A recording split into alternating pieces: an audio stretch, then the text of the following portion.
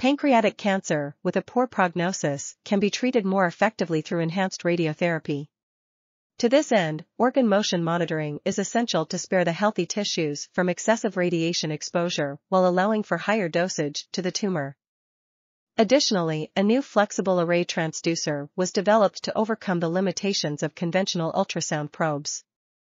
This device utilizes two algorithms, an optical tracking-based system and a fully automated shape optimization algorithm, to accurately estimate the array shape and reconstruct high-quality ultrasound images.